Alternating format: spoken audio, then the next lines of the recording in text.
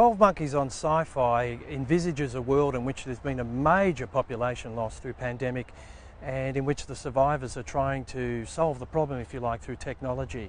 Tell me about the army of 12 monkeys. You don't know who they are yet. Why are you doing this? Stop asking questions.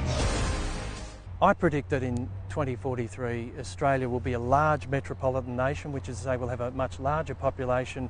The overwhelming majority of us will be living in the big metropolitan areas that ring the coasts of our continent, and we will be struggling with the impacts of climate change, but we'll be finding ways to live with a hotter, wilder climate. Well, Sydney by 2043 is likely to look a lot bigger and more dense, perhaps a bit more like Dubai looks now with its towerscapes. It'll have a very busy harbour. It may have some aquaculture, some food growing in the waterways in Sydney.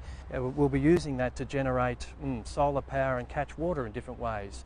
It may be possible to have some very large scoops, for example, to collect water off the harbour bridge.